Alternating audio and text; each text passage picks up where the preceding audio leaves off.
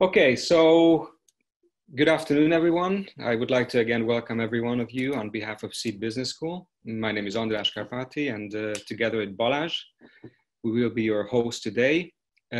This is already our fourth event in our webinar series. And as you probably already know by now, we are doing these sessions on every Thursday at 4 p.m. until the end of June. You may please check out our website and can already register for all of the events. And as usual, before we start, I would like to give you some technical information about today's session.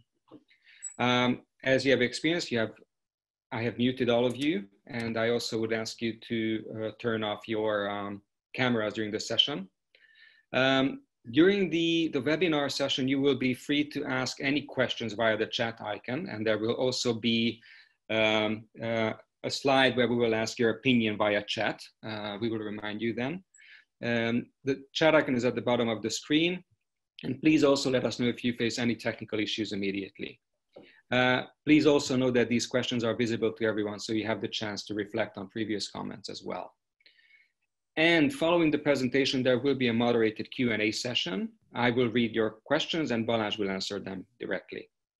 Also, as you probably know, your names and device names are visible to everyone.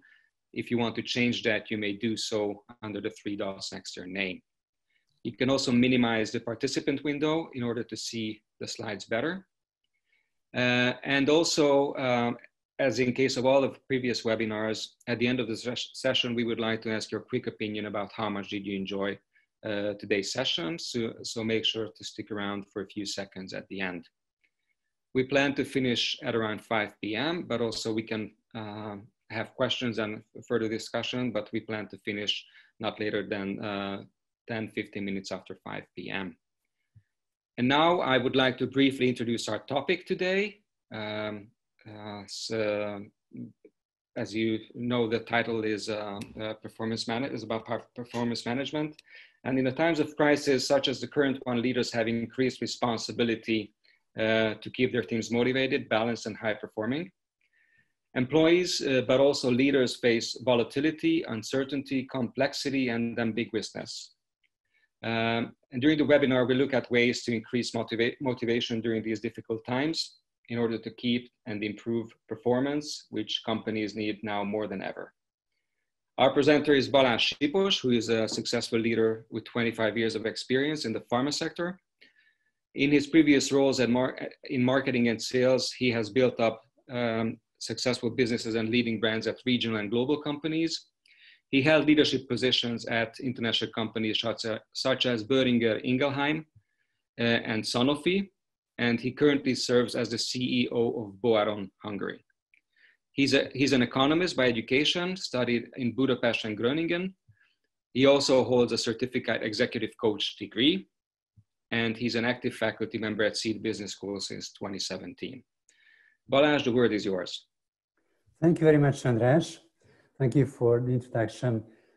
Good afternoon, everyone. I'm so happy that you are motivated today to talk about your team's motivation and how to improve their performance. This topic is really in my heart because I felt like in the past few weeks and few months, it was really, really difficult for employees to keep their motivations. And we as leaders have our responsibility to take care of our teams, and in this increasingly difficult, challenging business situation, to keep them together and prepare for the return. I'm not going to talk about this topic as a theoretical professor or guru on motivation, but I'm going to share my own experience with you, my own failures and my own successes, so that you can avoid some traps and learn some good examples. We are actually over the first phase of the epidemics. The pandemic is not over yet at all. According to WHO, it's bound to come back in the autumn. And when this virus is mixed with cough and cold viruses, even though social distancing may slow down the spreading of the virus, the situation may bounce back and get even more difficult than it is today. But we are now solved the remote work of our offices, and we are preparing probably with you to come back. Now, what are topics we're going to cover? We're going to start from how our teams feel, what are the challenges they face, and what is the leadership style that should be applied to motivate the best? Is there such a leadership style which is best, or there are some leadership styles that you should apply? What are the traps? What are the demotivators that you should take care of to avoid? And what are the positive motivating factors that you should apply? So this is the flow we are going to cover. Now, I don't know how many of you have kids at home, but from the voices a few minutes ago, I guess that some do have. But here's a solution for me for life-work balance.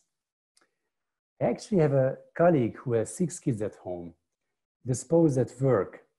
And it's no wonder that when somebody has several jobs, the business job, the home teacher job, then the cleaning and household duty and being a husband and a wife, frustrations bound to come out, and it may spill over to the whole team dynamics. So it's not an easy job at all.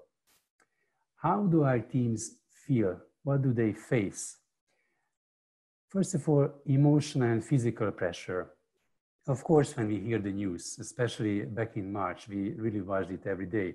Nowadays, I don't think many of us watch minute after minute. Then unemployment and salary cuts, a lot of fears in economic sense. People felt they were not in the driving seat. They couldn't control their destiny. Social distancing, missing some inspiring conversations, coffee breaks. Then if you have to make decisions, have you been able to do it in a transparent way so that the team accepts the rationale and they understand why it's them, why it's me, why not you? What are the reactions in the team? Then if you need some innovations, if you need some new approaches, is your team ready now to leave the proven path to try something new? It's really critical to come back. I personally had a lot of team members who spent time worrying and frustration, and it's good to let it happen for some time, but if it's happening too long, it's actually going to infect your team and is going to bring down team spirit. We've been talking about this acronym VUCA for a number of years now, but actually, in my opinion, I haven't lived in a more volatile, uncertain, complex and ambiguous situation than it is today. Just think back what happened back in March. Every day we had new regulations. We had to adapt how to cope with it day after day. We couldn't even plan weeks ahead. So why the hell would remote work limit motivation? What are the reasons? Well, actually at home, you have more freedom now. Maybe there are things you enjoy at home, but is it really working better? What is the effect on motivation? What is the starting point? I'm gonna show you some research now. Some research on nearly 10,000 US workers. Their motivation was measured along several dimensions, one of them being in the home office or being physically in the office. And it turned out that being in the office, working in the office was more motivating than being remotely working. But what is striking is not this one, but the green columns. When you have no choice on where to work, your motivation level just drops down because you are limited in your freedom, in your decisions. So if you have to work at home or have to work in the office, your motivation is really going down. And this is the starting point when you want to motivate your teams. Now let's analyze a bit more the situation. I'm going to have a call for help from a classical, if not old model, which I still find true. Our whole world was shaken. Just think back in March what happened. Everybody was queuing up in the stores to stockpile food, toilet paper, to buy medicine, not even in Hungary, not only in Hungary, but all over Europe and the world. People were afraid for their physiological needs and existence. In Hungary, about 20% of people employed workforce got some salary cuts or got unemployed. In the US, 36 million people got unemployed, just 20 million in April. These are some mind-boggling numbers. So real safety needs were undermined. Then on the next level, we suffered on love and belongingness needs because of social distancing and quarantine measures. Our social life was limited, and human beings are not carved out to be alone, generally speaking. We tried some replacement. I celebrated 2 of my children's birthdays on Messenger video calls. It's just replacement. I hope we are going to have a real one soon. We had Skype parties with friends. It's just not the same. We really miss something. On top of this, we weren't visible enough. We had limited opportunities to satisfy our esteem needs, our recognition. We were limited in our freedom. So we were far, far away from the top self-actualization. And our role as leaders is to help our teams to overcome this, to provide them security as much as you can, decrease uncertainty by communicating with them frankly, providing them with a team feeling that they still belong to somewhere, showing them the perspective, the vision, and recognizing their efforts, especially as you do not see them and they do not see you. Satisfying these human needs, which we talked about, and motivating our teams required a good choice of leadership style. Let's talk about leadership styles for a few moments. These are 6 leadership styles that I put on this chart. Commanding, what does it mean? In certain situations, you need to decide, make decisions, do what I tell you. Visionary, show the perspective, show the vision. When change requires new vision, show a new strategic directive. Affiliative, to heal team wounds, to take care of people. You need to do this sometimes. Democratic, we need to involve people in discussions, new ideas, ask the question, what do you think? And when you have a competent team and you need to increase performance, set the pace, then it's a different leadership style. And developing them, mentoring them, coaching, helping them change the mindset is another one. Now, I'm interested in your opinion. Which one do you think is the best leadership style in the current COVID-19 situation to boost people's motivation? We're going to have a small survey now. Here's a survey. So please choose your choice. You can either choose one of them or none of it or all of it. So this is your choice. Please vote now.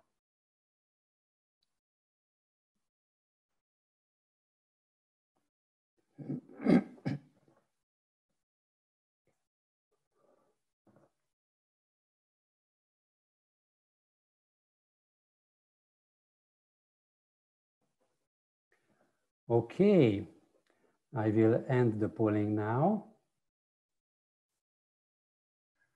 Thank you very much for your answers.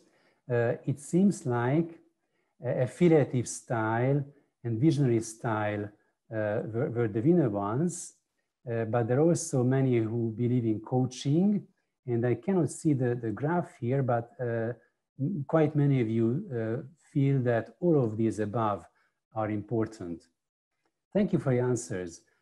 I agree with you in the sense that I think all of these are important in different stages of the crisis.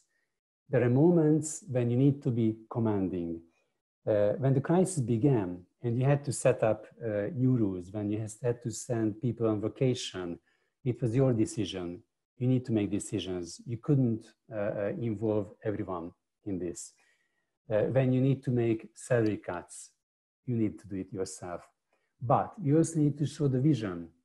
I do show the vision to my people, explain them where we are going, because it's so easy to forget about it. Take care about people. I think this is the one which got the most votes, and I think it's really very critical today, and we are going to talk about it soon. Democratic one, involving them in decisions. It helps them to feel a sense of control, which is so important for them, and pace setting and coaching too. So my answer to this question is that you need to be aware what the situation is and which style you need, and be very conscious about which one you choose. So, leaders should be familiar with not only motivational factors, but also what demotivates the team. What are the demotivational factors that you can expect? What do you think are the most frequent in your teams? Just think for a few moments, and then I'm interested in your opinion again. Think about your team and try to decide for yourself what are the factors that bring down motivation level below zero. And we are going to use the messaging tool for this. I cannot see you, but I'm still counting on your active involvement. So the chat box is on the bottom, as András has mentioned. Please give me a few tips, quick brainstorming, just a few words, each of you.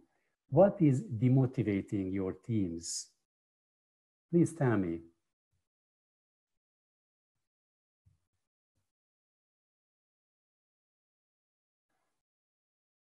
Here we have some already. Salary cuts, uncertainty, time management, fear, uncertainty, lack of interactions, micromanagement, no clear communication, salary cuts again, no understanding behind decisions. Very good. Thank you. Thank you. Thank you. I think it's a good picture. The boss doesn't see you. So lots of things about communication, about decisions, and uncertainty. These were the key words in my opinion. Thank you for your involvement in this. Let me show you my list, which is partly overlapping your list. Let me talk about first emotional pressure. The weight of the news that was coming was just overwhelming. When we saw the pictures about Italy, patients on the hospital corridors, it was really, really upsetting. Economic pressure, people are afraid of losing jobs. I think many of you mentioned in this little brainstorming or feedback that people are afraid of salary cuts or losing their jobs. Then inertia, an interesting one. When people do not feel like being in a driver's seat, they do not feel that their actions have a connection to the situation, they do not control their destinies, they give up even trying. They just float with the water, they don't swim on it. And there are two traps regarding control, either too little or too much. If you have too little control, then people do not have any kind of routine, any kind of boundaries and framework. And I think teams need some kind of framework. And you, as remote workers at home, when I get up, I do my exercises, I properly dress up, shave, and then go to my home office. I don't stay in bed with the laptop. I think it's important to separate a bit your working time from your home, from your work time, and some kind of routine and framework is needed for your team as well. But on the other hand, too many rules just destroy motivation. People will stay away from problem solving and creative thinking and just do the bare minimum. Another fine balance to strike is between operational work and strategy. You need to have the parallel ability of doing the current pressing, answering the current pressing business issues, and at the same time, think about new models, new innovation, creative ideas, and the strategy. Next topic is trust. If you have a tendency to control too much things, your team will feel that you do not trust them. Many leaders wouldn't have allowed home office before this crisis, but now they had to. Now it's natural. But if your team feels like you don't trust that they're doing their best at home, it will also ruin their motivation level. And what's so easy to forget, even in normal times, and I also forget about it often, I'm honest with you, is reinforcing behavior, recognition, and positive feedback. Regarding the topic of operational versus strategy, let me give you an example from my own business. Right now, we have not only the COVID situation, but also we are undergoing a complete portfolio change because of regulatory reasons. Our current portfolio can only be sold until the end of June, 1 more month to go. We're introducing new products. It's very, very critical. But it's all happening now. It's tactical now. So we have to think of the future. We are talking about business development. We are talking about transforming the company to a natural-based company with a different portfolio, decreasing the risk, and introducing new lines in the near and distant future as well. So we keep an eye both on solving the current issues and handling the future. The interesting question is whether to focus on business or people. And this is a trap which I fell into. Because I think all of us had intense business pressure and it was so easy to forget about people. Let me have another poll with you. The question in the poll is going to be whether you spent a higher share of your time on business issues in the COVID situations, let's say since March, or a high % of your time on people management issues, or is just the same for you?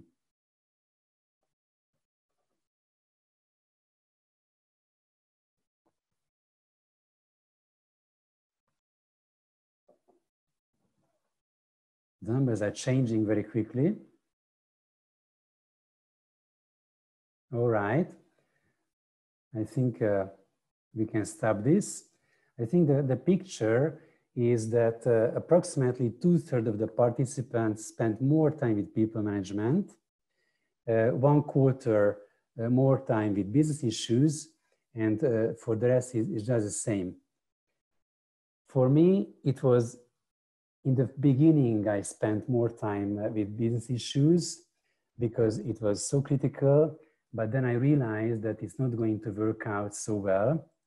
And I realized that I need to change this. Let me just highlight, in our case, what this meant. In March, when the purchase boom came, we had serious growth in terms of brand. I'm showing you now the sellout, a former sellout of a cough syrup, a real one in our portfolio. And I'm showing you 2020 figures versus 2019 figures. So the red one is this year, blue one is last year. By week 20, we sold 2.5 times of what we sold the year before. But until week 19, it decreased to nearly 0. Because of the quarantine measures, it's really unbelievable. We didn't expect this. It's really critical. And we had different challenges. For example, in the first period, we had distribution bottleneck situation. We just couldn't serve the customers. The wholesalers were not prepared this. I think you remember from the grocery stores, some empty shelves, and it was the same in pharmacies.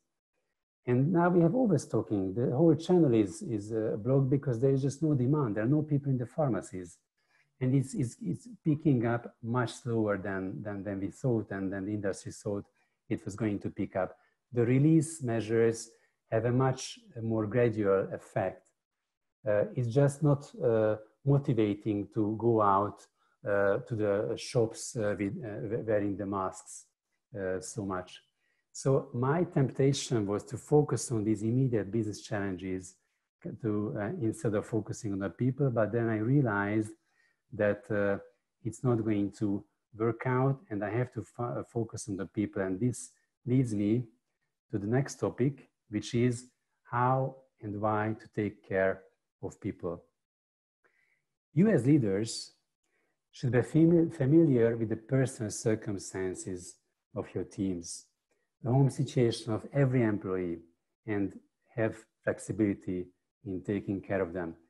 For example, someone in my team who is over 60 now and who's afraid of going to the warehouse where her physical presence is needed, I didn't force her to do that. I could have done that legally as an employer, but we hired a substitute to do the physical work and presence, and this employee just had the substitute remotely.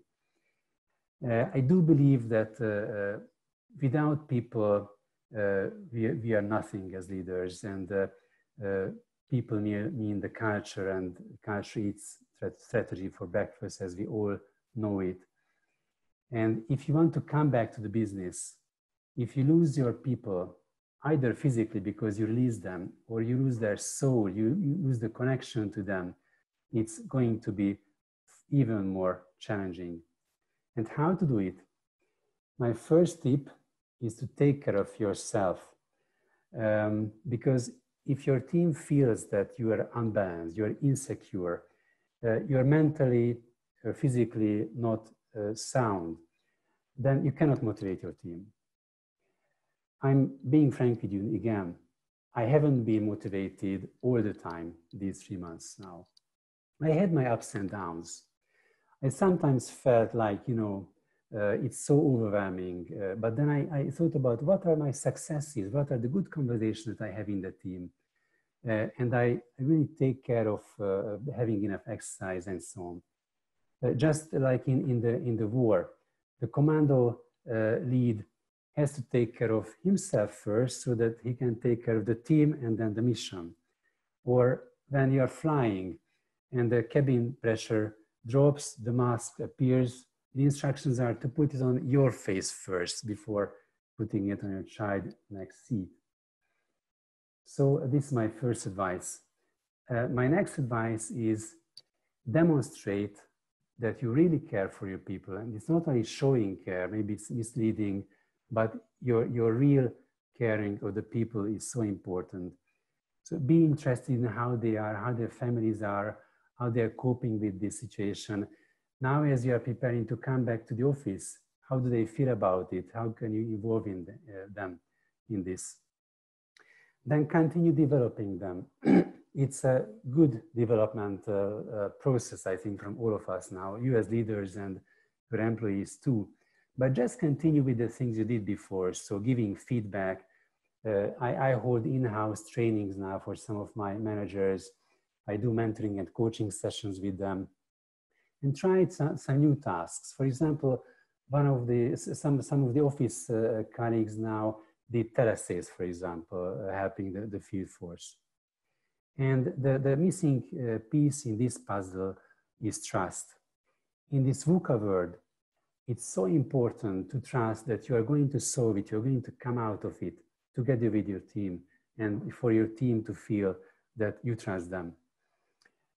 Last year, we had extremely serious regulatory issues at the company. The company's existence was at risk.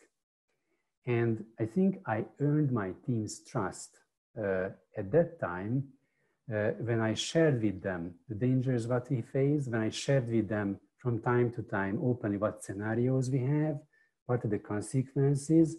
I didn't mask it from them. And I think it's a key that they trust me, that I'm going to help them, help the company come out of this crisis now. So now that we know what the demotivators are and how to focus on people, let's discover some positive motivators.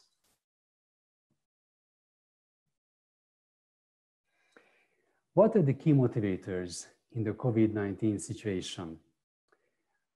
If you are seed alumni, you are familiar with Daniel Pink's model, so I'm not going to detail it.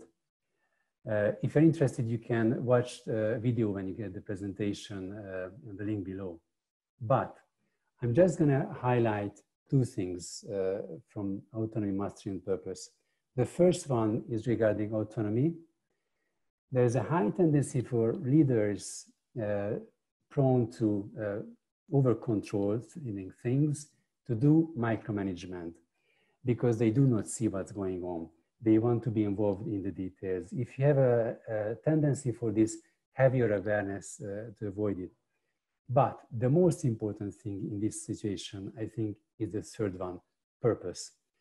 It's so easy to get lost for your teams in the daily grind, staying at home and forgetting about what this whole purpose is, what's it for. So do talk about your vision for them, communicate about this. I think it's very, very motivational now for them to look out to the future. And I'd like to complete this model with the fourth pillar, which is play, innovation, and experimentation. It really boosts performance. The joy of solving problems with a colleague, ease of making good decisions, it's just enjoyable, trying new things. Talking about innovation, in the pharma industry, I don't know whether you have heard how much it costs to research and develop a new innovative molecule to the market. It costs approximately $2 billion, $2 billion.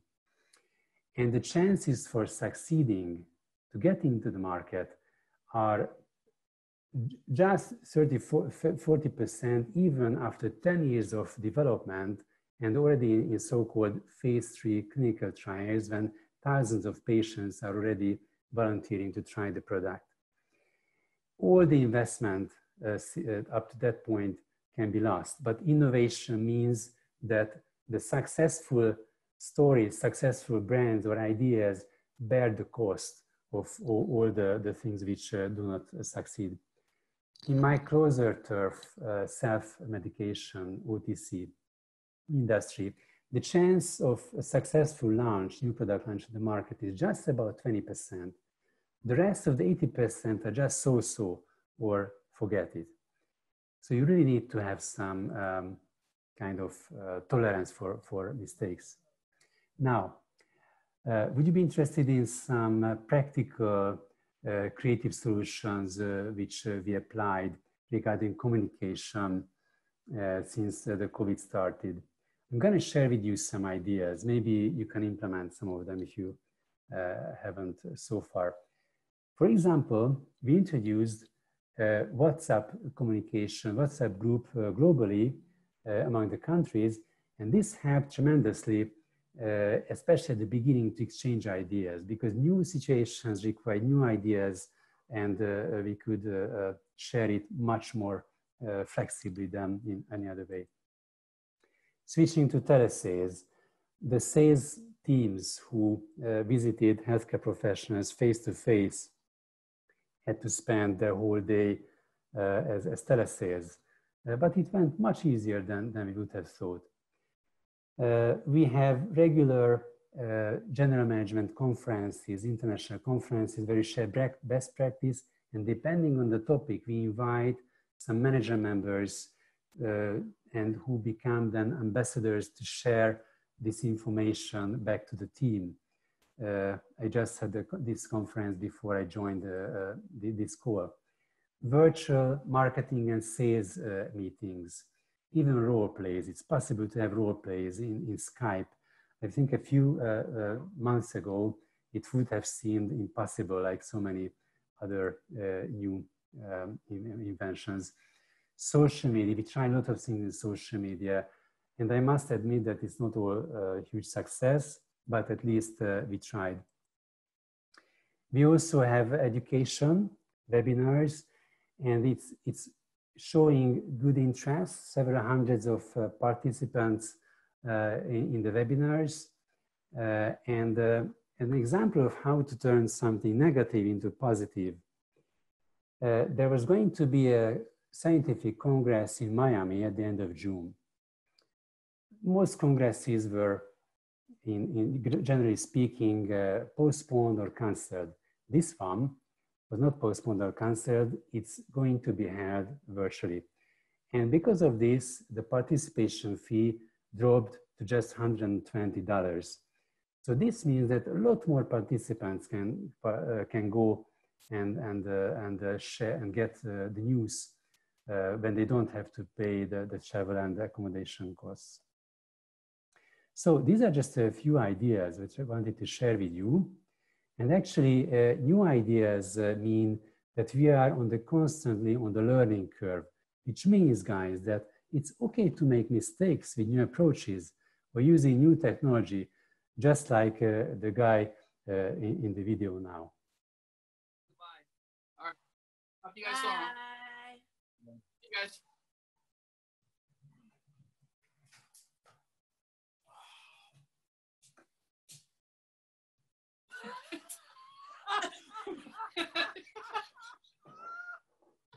Tony! Can you hear us? Tony! Oh no! Oh, Jen, call him. Oh my gosh! Hold on, text a couple pictures of that. Oh. Oh. Oh boy. What's up? Tony, I can see you. We can all see you.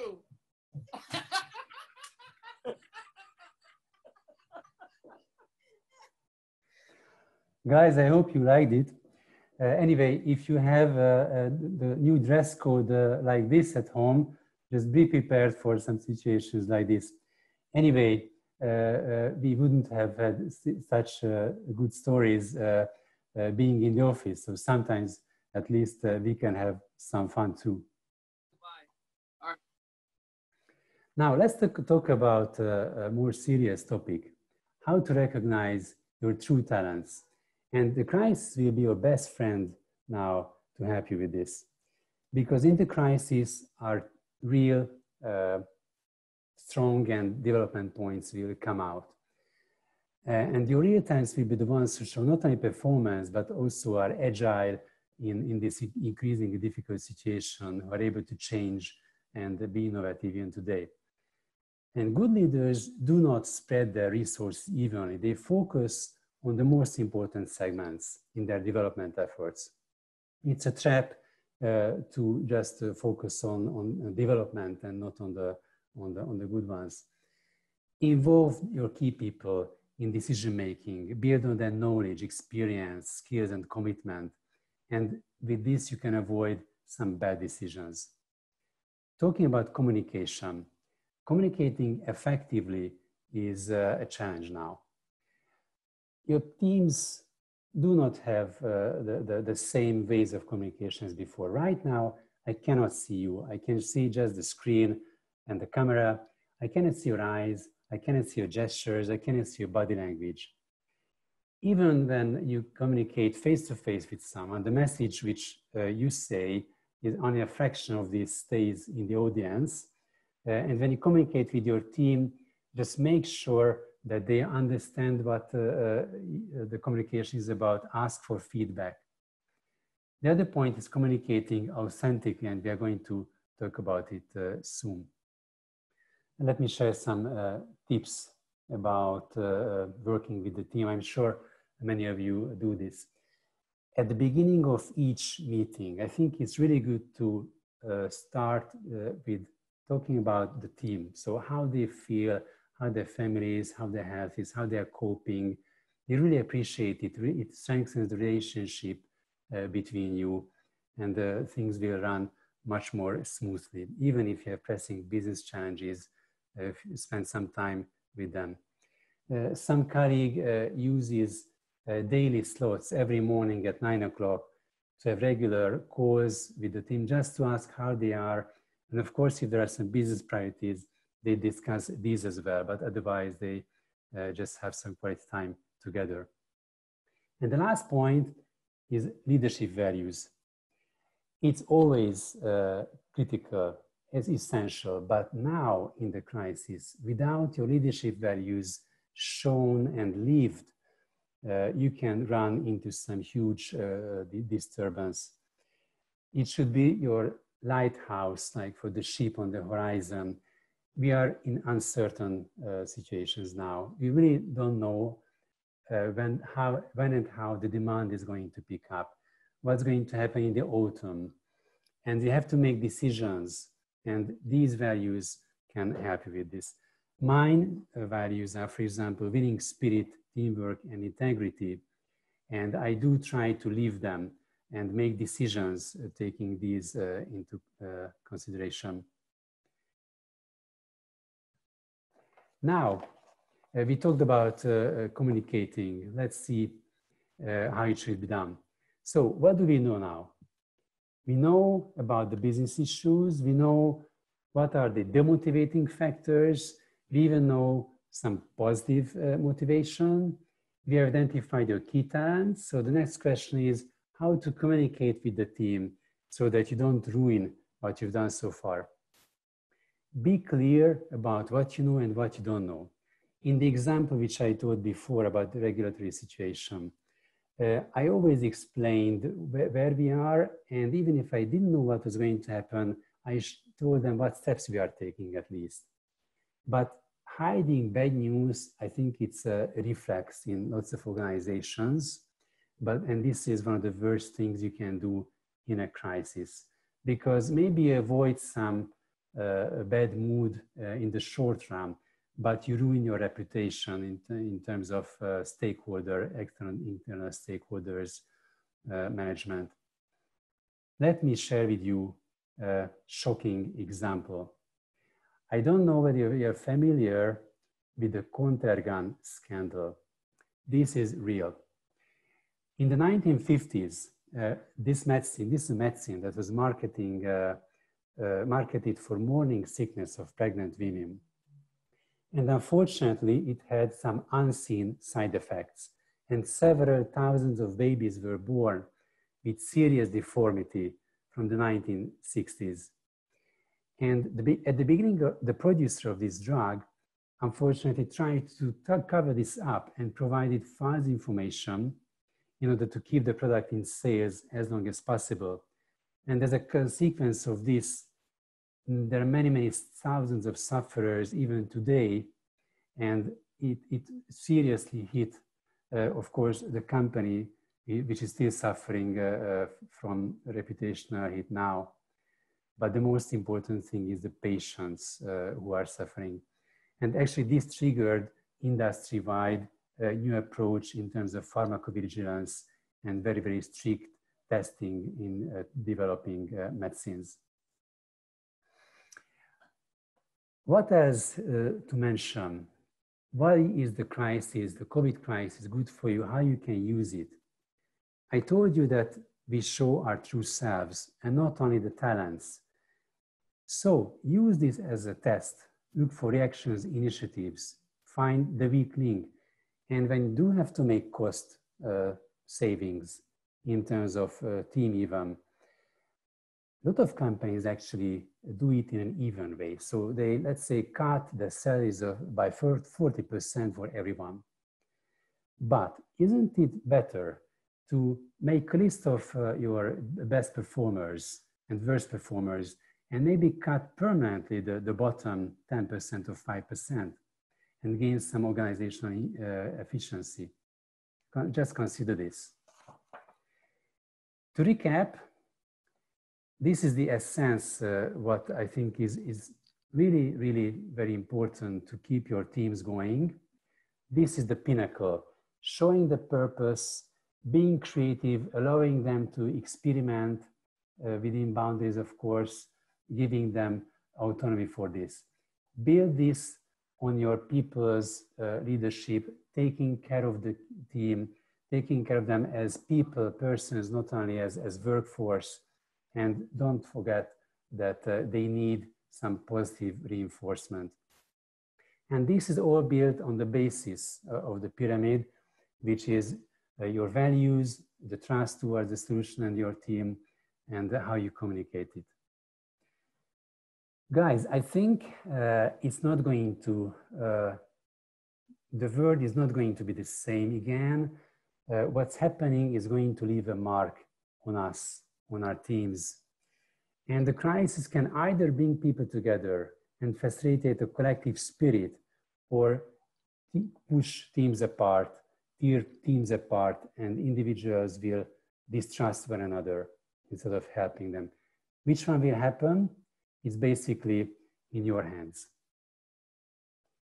Now, at the end of the session, I can already see what's going to happen, because now you know what kind of traps to avoid. Now you know what kind of practices you can try to implement. So let's look at your teams, how they are going to cope with every situation that is possible.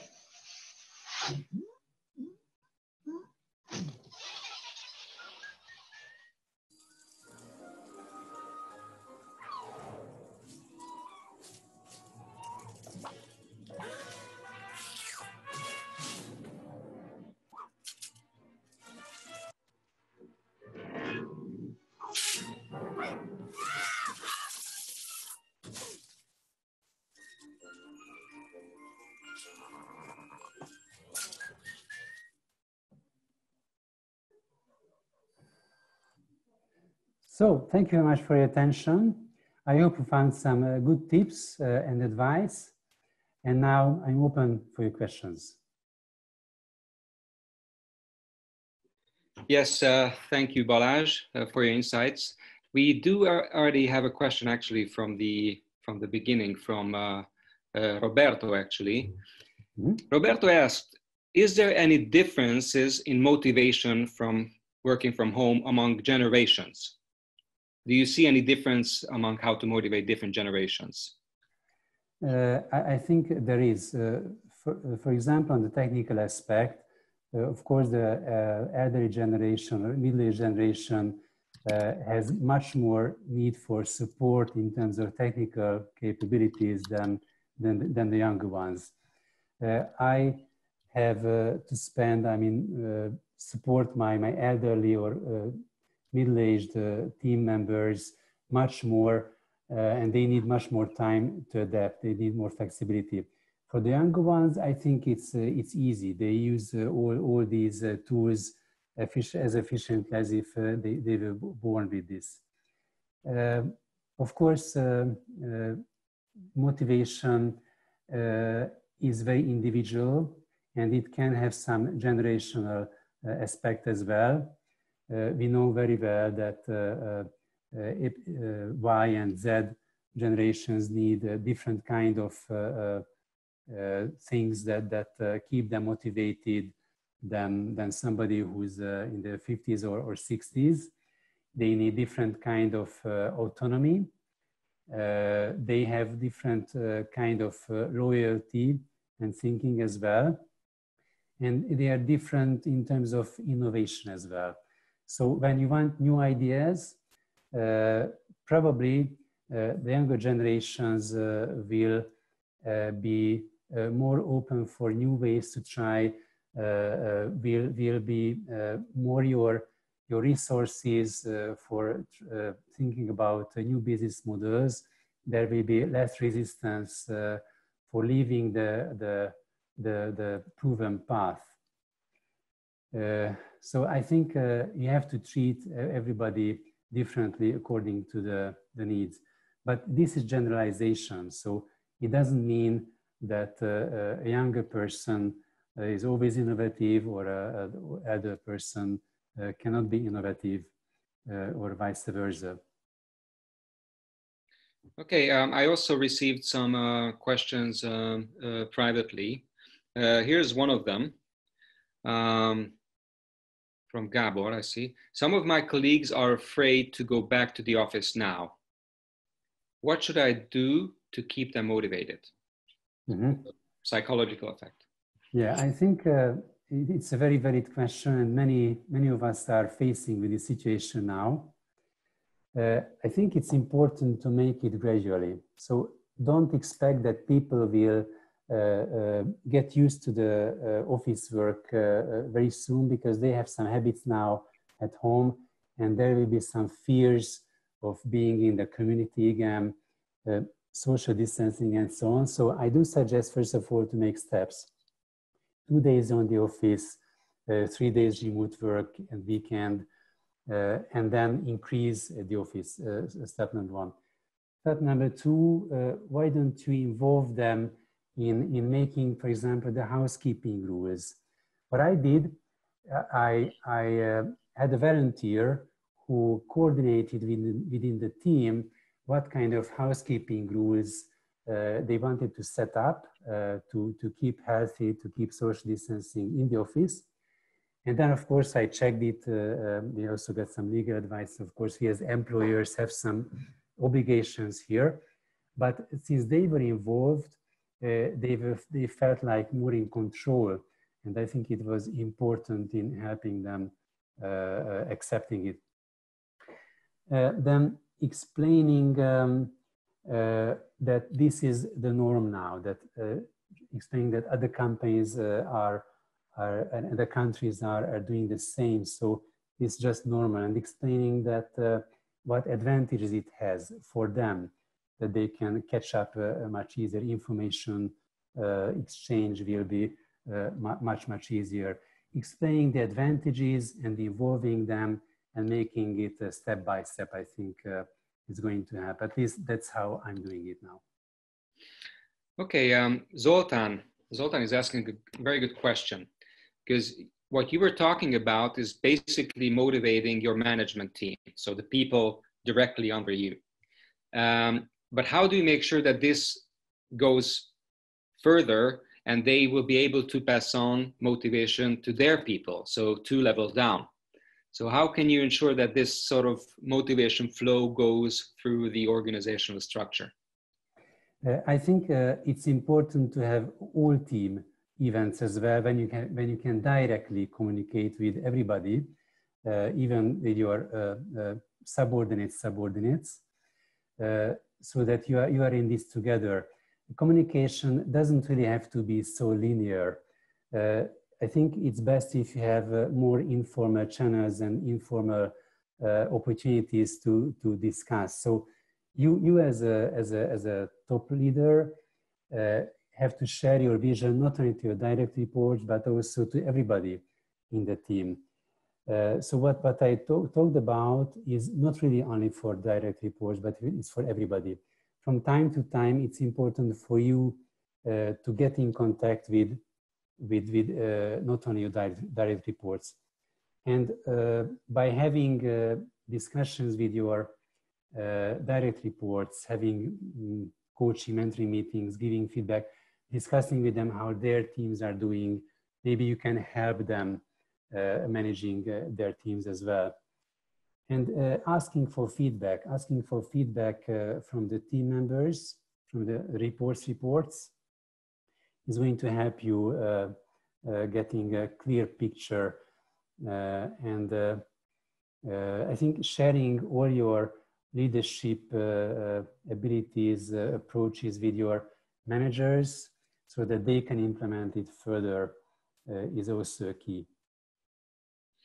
Okay, you mentioned some good examples from your company about what kind of forums do you use in WhatsApp and you know, these webinars and so on. Attila is asking if you have any remote team building technique that you use that you might want to share with us today. So a specific technique that you use for team building via these channels. We haven't done it yet, but I think it would be absolutely possible. What I've done is that I involved at this marketing and sales meeting an external speaker who was actually a psychologist and who helped us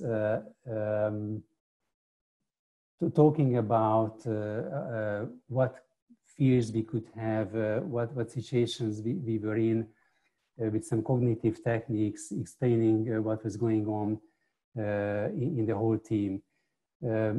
I think the technical solutions allow any kind of team building which you can think of. So, but I heard that some other companies have virtual coffee breaks.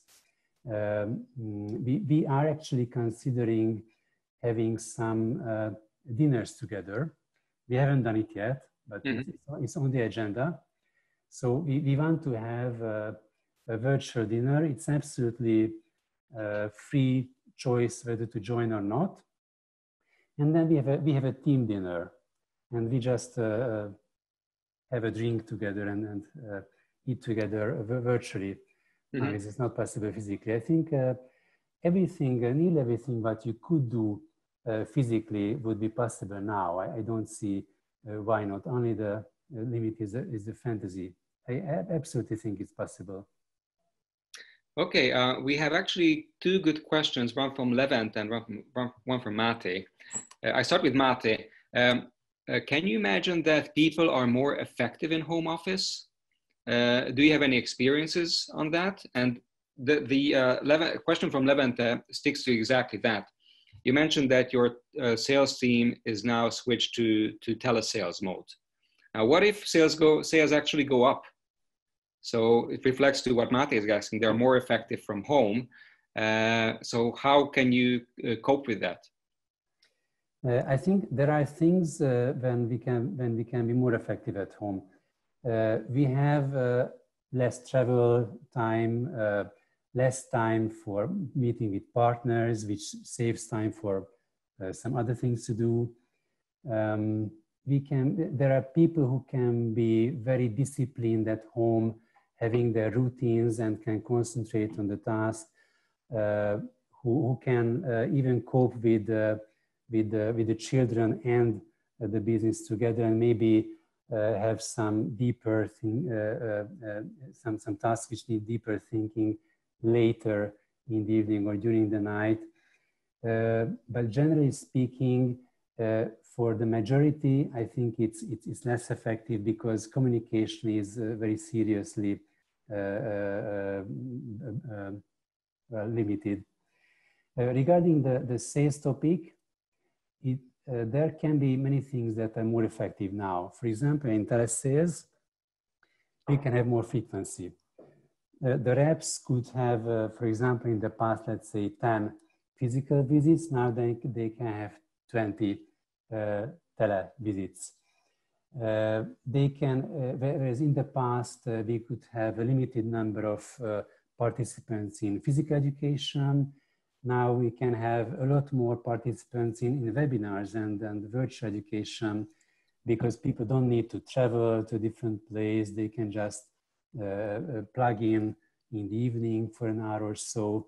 So there can be things which I think we will preserve after coming back to. I plan to have a mixed model. Coming back will be step by step, and I plan to have a mixed model for the office as well, and the field force as well. So we are going to combine most probably physical presence with home office, more flexibility than before. I think we can always see that it works. And for the field force, they're going to combine all these physical and digital tools because we can increase frequency and touch points. So I think this test period, if you can say this, was really essential, and we overcame a lot of obstacles which otherwise we would have taken months or years to overcome. Okay, actually, what you're saying now nicely taps into Sandy's question, who is asking, what if, there is, people will have too much of a good thing, and it's, they will be reluctant to sort of return to their normal setting. How could you motivate them to get back to this new normal? I think it's very valid. Even for me, of course, sometimes it's easier to be at home because I can be more flexible with my time. But I of course, take into consideration the company's interest. For the people, I think you need a different approach now. You need to make it motivating for them. You need to have more flexibility in the office. For example, we are going to start next Tuesday, after the day off on Monday, with a morning session on the terrace of the office building where we are. On the top floor, there is an open air terrace, and our morning office meeting will be held on the terrace. We need some more flexible tools to have this kind of gradual shift back to the office. And when they see that it works, and when they see that they can still have some home office, I think it's good. But I'm also in the opinion that most people want to go back to the office now. Being at home for the average, for the majority, is now more than enough. This double job or triple job, which I described, taking care of the kids, home office, you cannot concentrate because somebody's shouting in the background all the time. And people need some more interactions, human interactions. We as human beings need this.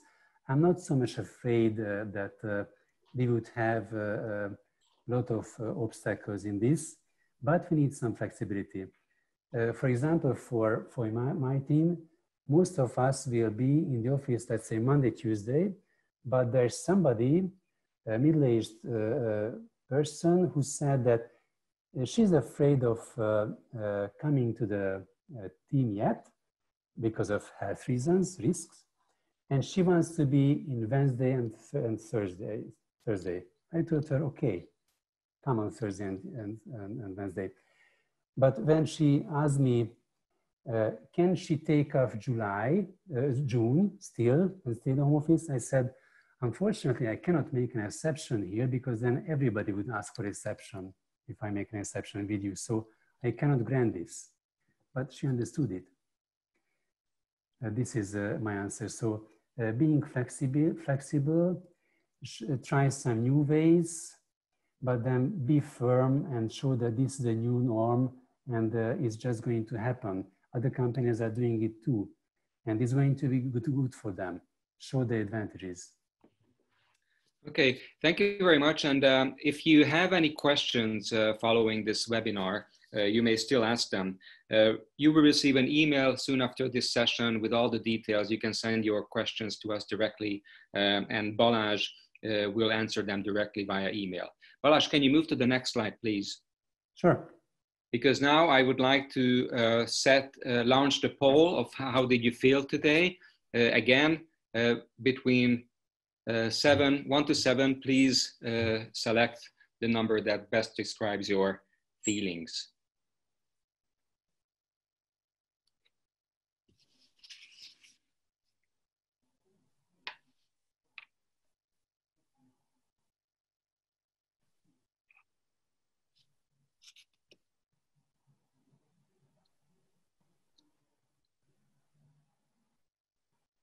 Okay.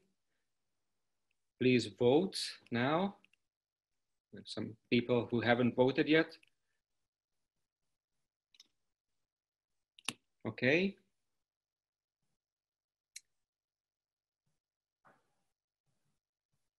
Still some arrive. Okay, I'm closing it now. Thank you very much. And as I mentioned, we are happy to welcome you next week at 4 on Thursday.